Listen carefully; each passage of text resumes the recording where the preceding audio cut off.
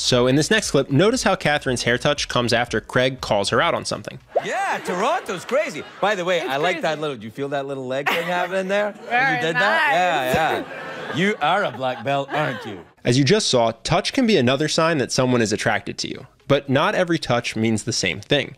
There's two kinds of touches to look out for that are subtle signs someone is attracted to you. The first is a drag touch or lingering touch. For example, notice how this woman's hand stays touching the guy for as long as she can.